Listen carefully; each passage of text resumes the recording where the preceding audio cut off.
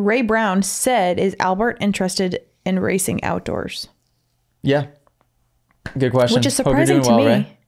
Yeah, not the full outdoor series, no way. But I think that once Moto Academy has our community and we're just up and running, and the plan is like when we have a community, I'm going to be like the principal. You know, I'm going to like just oversee everything and kind of be a part of everything, ride with everyone. So my plan is to just basically ride a lot with every group that's there, so I can work with every instructor that's there, add in little helpful tidbits and train people when I need to, and I see if somebody's really struggling one-on-one. But I'm going to be riding every day, right? I haven't done that ever, really.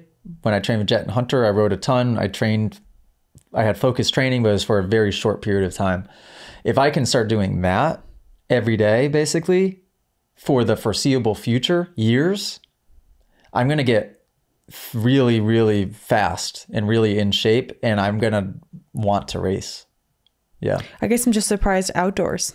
Outdoors seems so unappealing to me. It's fun. Really? Yeah. But you're going way faster, so it's a lot more dangerous, yeah, but there's right? tracks that you can pick that don't feel fast. Do you like the one in Maryland? What's that one again? Budds Creek. Budds Creek, yeah. Budds Creek feels slow because it's technical. All the tracks that I like don't feel fast. Yeah, good question. Wouldn't want to do the whole series, no way, but picking certain tracks, absolutely.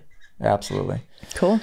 If you guys enjoyed this podcast clip and you want to listen to full episodes, you can do so on Spotify and Apple Music. If you want to send in your own video submission, you can join us in the Moto Academy family inside of the Moto Academy app by just going to themotoacademy.com.